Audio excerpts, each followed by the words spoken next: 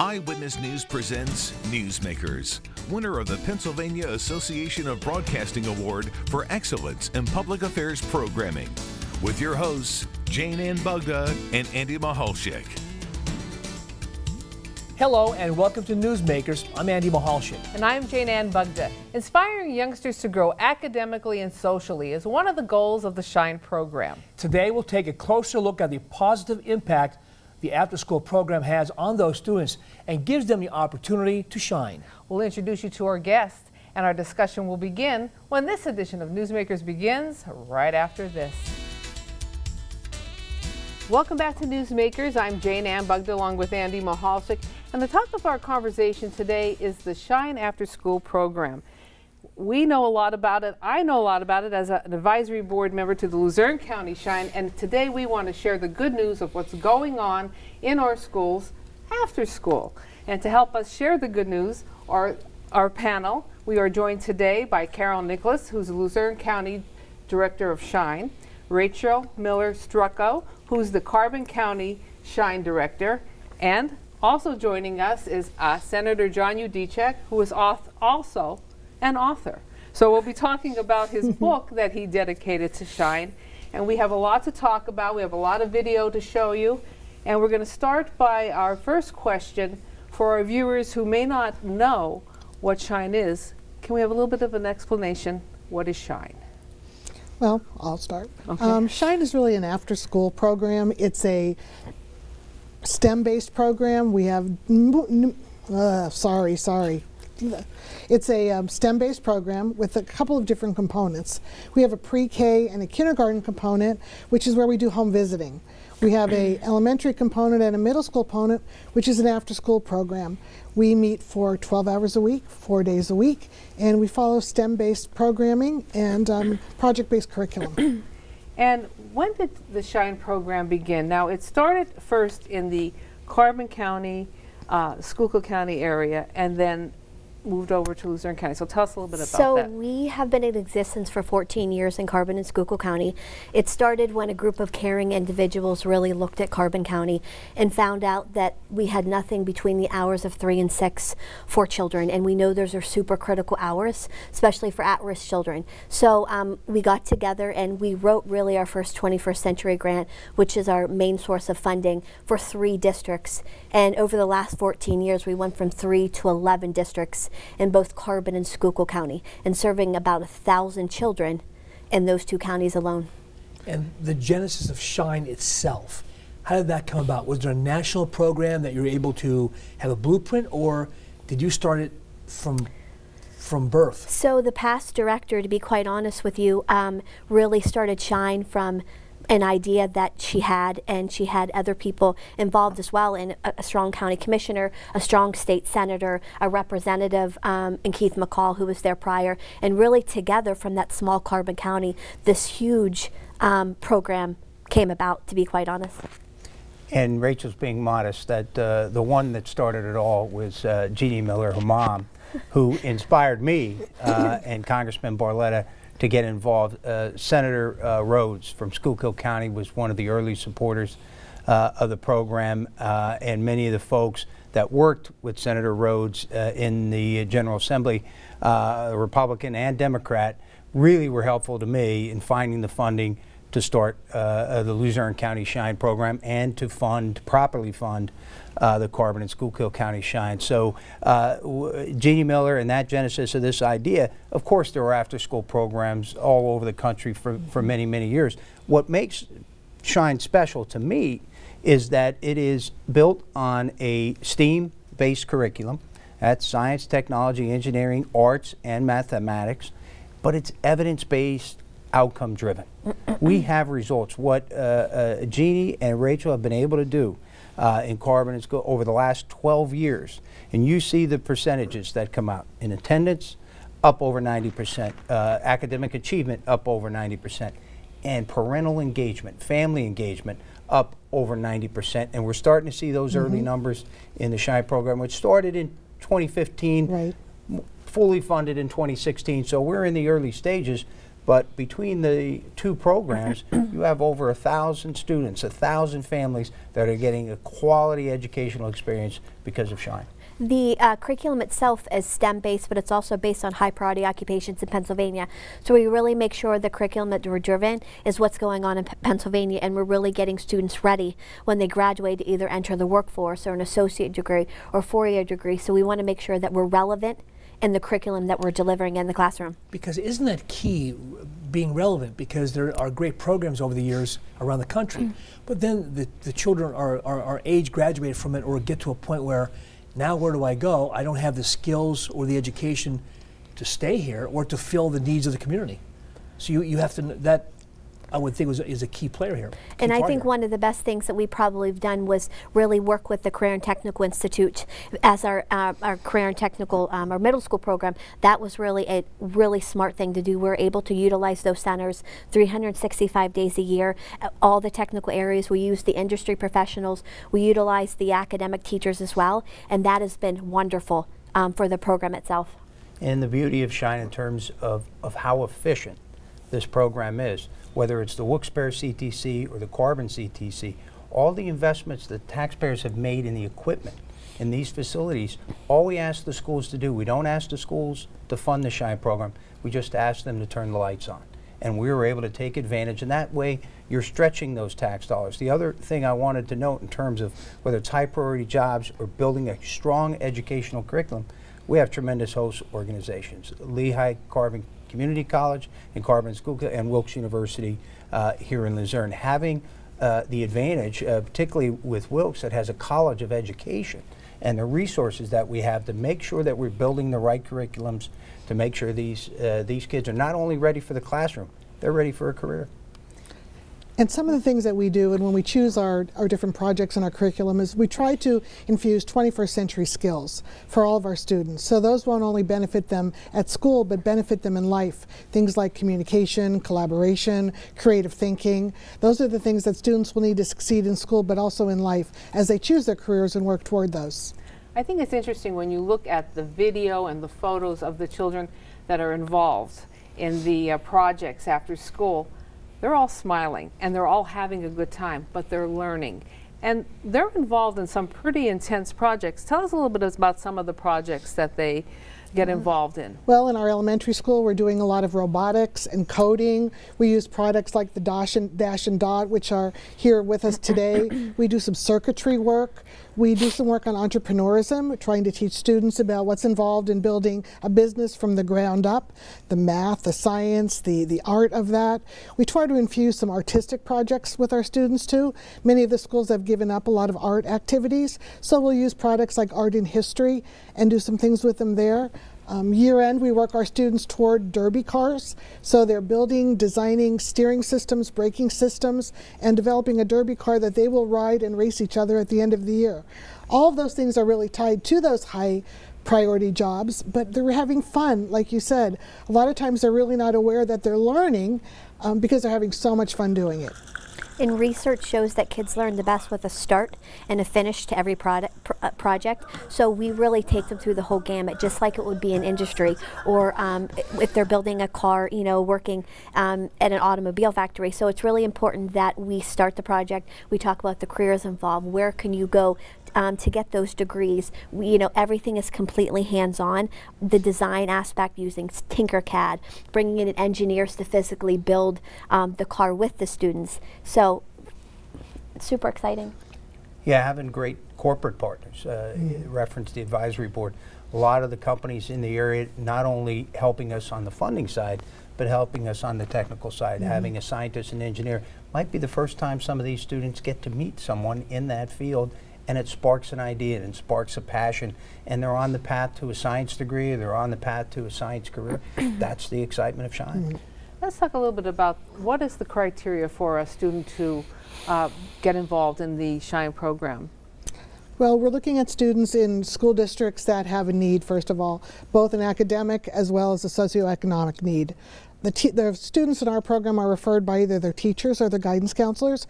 We like to say that it's students who need a little extra push for their education. We want to get them excited about school again. We want to get them achieving. We want to get those students who are middle of the road kind of up a level, and we want to get them really, more than anything, excited about going to school during the day and starting to think about and focus on their futures. So it's really a very open referral system. And how, I guess, to go back to the beginning of our conversation, Parental Engagement Center, you're talking about that. We often hear times in the last, say, decade or so, well, the parents aren't involved and, you know, the kids are latchkey kids, whatever. How do you get those parents involved? Because we're all very busy these days. Right. How do you get them involved? Well, society's changed. Very few parents live and work in the same community or near the school. So there are challenges, and that's, as Rachel mentioned earlier, that 2 o'clock in the afternoon to 6 or to 8, very challenging time for a student.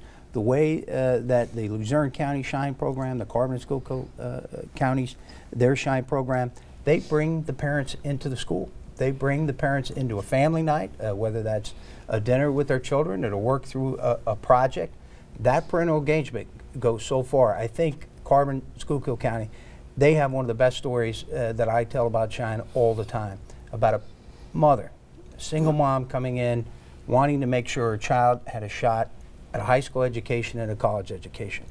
She didn't have a high school diploma. She was inspired by the teachers there in Carbon. She went back, got her GED, went on to college, and became a social worker. Wow. And now her son's on a path to a college degree. So talk about changing the trajectory of a family. And education has the power to do that, and thankfully we have great programs like the Shine program that can inspire families to reach for a better education attainment level. One of the things we do with our families when they register their students is we ask them, what are some of the goals you'd like to work on, or what are some of the resources maybe we could steer you in? So we're steering our families toward food banks, we're steering them toward LIHEAP resources, toward GEDs, and an opportunity to work toward that. So our program is able to get them those resources, help set those things up, and really work with the families. We also do have a monthly family night at every one of our centers, and that's what the senator was alluding to. They come and they have dinner with our families, we put them through some project-based learning. We use each night to really talk about resources. So one night we'll talk about opportunities at Luzerne County Community College. One night we'll talk about what does the United Way have to offer and how do you connect up with those resources. So we try to make sure our families are served well. And we're really about empowering the families, because we realize at some point Shine, they might not be in Shine, but we want to make sure we help the parents so they can end up helping their students. Common Core is such a difficult thing currently. I mean, I have 2 children, math, teaching Common Core, so helping the parents learn how to help their children do their homework is great for our families. I mean, that empowers them. And that the home visit portion of it, I was just going to ask about home really visiting, empowers yes. the family. That's not only about getting a child prepared for the classroom, that's also about getting parents prepared to support their children's education. The parent or the guardian needs to be present during the home visit, and we'll spend an hour a week with a student, and we're developing an individualized instruction plan for those pre-K and kindergarten students with the goal of really kindergarten readiness or first grade readiness. The parent sits along with the project. We leave teachable items for the parent to work on once we leave so that they can continue those lessons. They have an opportunity to work with our home visitor and ask questions about what are ways I can motivate my child, what are things I can do, they don't like to do this. So we do provide a lot of resources, a lot of guidance for them. It's really their one-on-one opportunity to work with an educator.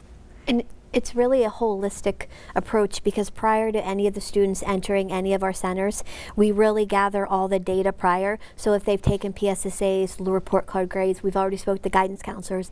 So we formulate a plan, and we really work the plan the whole year. So you have an idea, sort of a profile of where the student is or what their status of their education is, but also maybe what interest they may have based on that profile? Correct. And it's great because our districts in Carbon and Schuylkill, we're really committed. We have committed superintendents, committed administrators, guidance counselors, and we are one big team. And we know that working together as formal educators and informal educators, we're stronger together for those students, and we become, we're a necessary element in all those districts in Carbon County. And you know, those classroom teachers like that because it helps them you know, during their school day. Because sometimes, correct me if I'm wrong, we've done a lot of stories on school districts and, you know, good, bad, and the ugly situations. Sometimes teachers feel like they're on an island upon themselves, despite the support they may get from the administration. But sometimes they seem overwhelmed. Does this help ease that burden or cushion it a little bit? I think it does. We work very closely with the classroom teachers, asking for input. We want to know, what are they struggling with today? Are they getting better at some of the things we're working on? Can we offer more math work for them if math is an area that they're having problems on? And one of the things that, you know, we talk about stories, my favorite stories are when we talk to a classroom teacher and they'll say, you know, one of our students would never get up to go to the board, would never write on the board, never brought their homework. And after Shine, having someone help them with their homework, understanding their concepts, they became a lot more sure of themselves, and the teacher was so happy. For the one day they came in, they raised their hand, they walked to the board, did their problem, and their whole attitude towards school changed, as well as their other students in the class, because now they looked at that student and they were part of that group. So we're proud of things like that we can't always measure too. Talk a little bit about your teams, who are with the children in the after-school program. So all our teachers currently at Carbon Schuylkill are classroom teachers. So they work in the classroom during the day, which makes the information exchange so much easier when during the school day, you know, they're in that school, and then in the afternoon they come work for us. And a lot of them have backgrounds in science. A lot of them are special ed teachers, reading teachers. So it makes it a lot easier when they're working with those students in the classroom with that type of background. In Luzerne County, all of our teachers are also certified teachers. Some of them don't actually work in the building that they're working in Shine, so for some of them it's an opportunity to move even across district lines to work in Shine and to share their resources and learn a little bit more. So we try to mix them up a little bit. Well, we are going to take a quick break, and when we come back, we're going to talk more about the Shine program. We're going to talk about this book, and you're watching Newsmakers. You can find information on today's program on PAHomepage.com. We're under the Newsmakers link, and you're watching Newsmakers. We are a proud recipient of 3 Pennsylvania Association Awards of Excellence in Public Affairs Programming.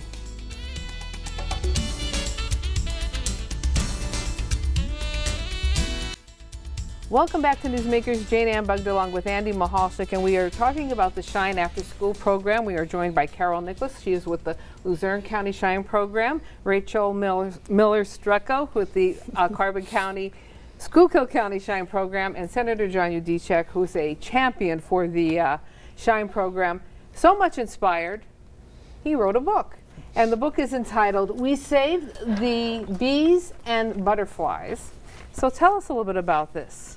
Well, you've heard that Shine is about collaboration. It's about working together, hands-on projects, and I'll give credit to Caroline Jones, who was working as an intern for me, that said, if we can get a Republican and a Democrat to work together, it'll illustrate the power of Shine. And my good friend, the former Congressman Lou Barletta, Caroline Jones, and I put this idea together. We wanted to demonstrate the importance of Shine. We wanted to illustrate how important it is to our communities, and we wrote together this wonderful book about Rosie and Liam, 2 Shine students who come up with the idea to research why the bee and butterfly populations were declining in their schoolyard. And their teacher, Mrs. Smith, gives them a research project.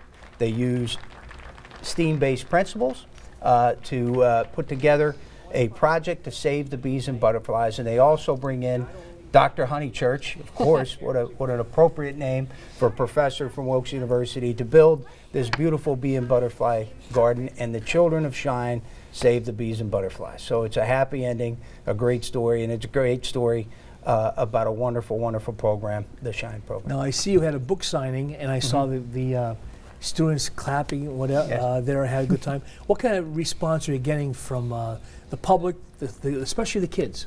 I think the cheering and the smiles were related to the cookie project. They got to build their own cookies, but it's been great response. The children love it. I have 4 daughters of my own, and they were there that night. They're my toughest critics, and they love the book. And I hope children all over northeastern Pennsylvania enjoy the book, and I hope that it inspires more and more people to take an interest in Shine and support the Shine program. And where can folks get this book? It's available at Barnes & Noble. All the proceeds from the book go to the Shine program in Carbon and Schuylkill and in Luzerne, and was published through a grant of the Edie Shack Family Lighthouse Fund from the Luzerne Foundation.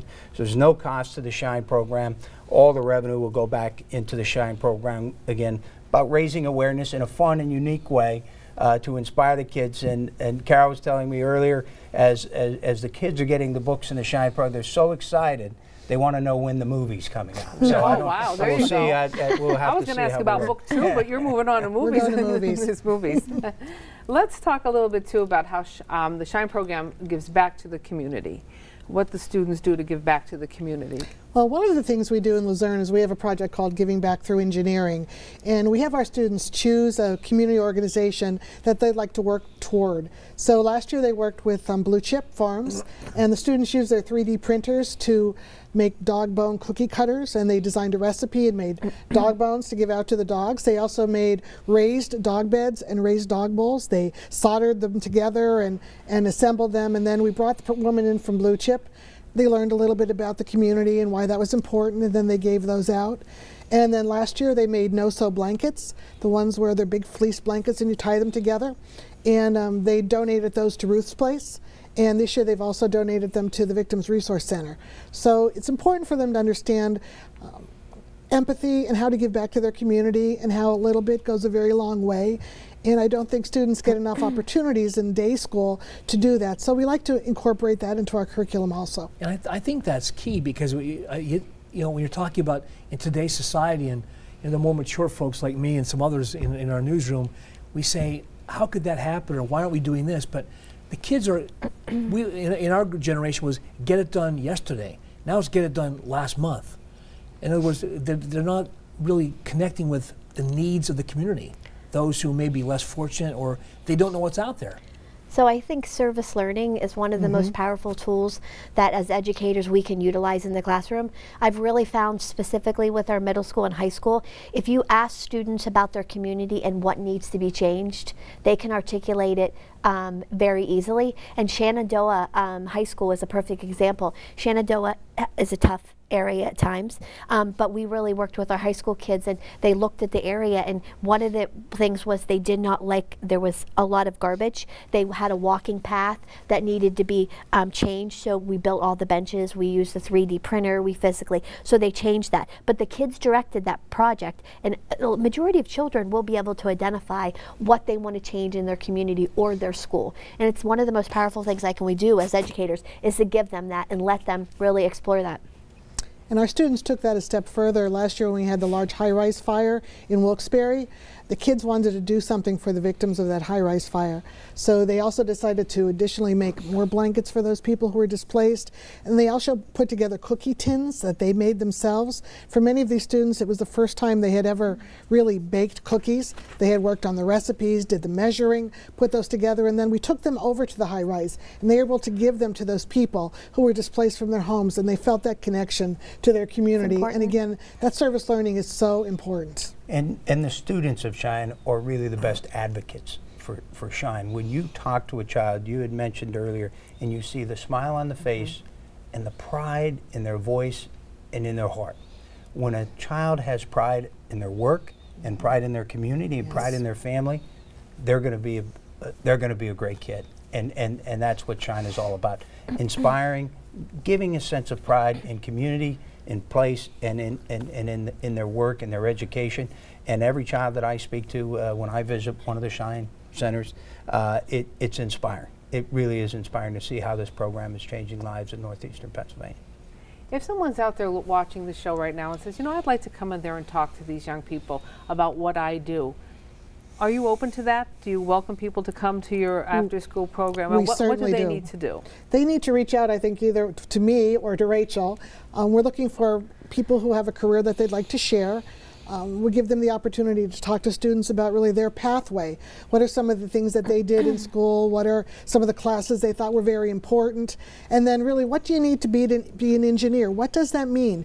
We hear that term a lot, but we have them explain in real words for children, what are the different kinds of engineering? Do you need to be good at math? Do you need to be good at science? How do you prepare yourself for that career? So we're always looking for community members to share their expertise with Shine. I know time is ticking very quickly here. Very quick question. What about, we have, a large retired folks out, a lot of retired population, and they have expertise from A to Z, all kind of fields. And maybe they're watching this program now saying, boy, I can help out there. How could they get, do you look forward to those kind of folks? I would say that'd be wonderful. We are always looking for volunteers and people with expertise. I think that's a great community to tap. So reading comprehension is a big issue with some of our students. So anytime we can get people in and have the students read, and we've gone to nursing homes or assisted care facilities, and we just take the students and they read to them, and they both love it. It's great for both the student and the person. We have about a minute left, so I just want to ask quickly, where do you see the Shine program in 5 years from now? It's going to continue to grow. I think we're already seeing interest in other counties. Rachel could speak to that as it grows. My vision as a legislator of where I would like to see it go, I would like to see it be part of basic education in all Pennsylvania schools. We need after-school programs. I'm part of the After School Alliance. I've seen the power of the Shine program. It needs to be replicated in all schools so all children can be inspired by after-school learning. Well, we hope we inspired you today to be involved in the Shine program. We will have information on the Shine program on PAHomepage.com under the Newsmakers link, and there you can find out information about Luzerne County Shine and Carbon and Schuylkill County Shine, and information on where to find the book. We want to thank you for joining us today and for being champions for children in our area. Thank you for the opportunity. Great job. Keep up the good work. For Andy Michalczyk and everyone behind the scenes, I'm Jane Ann Bugda. We want to thank you so much for making Newsmakers part of your day, and we'll talk again next time.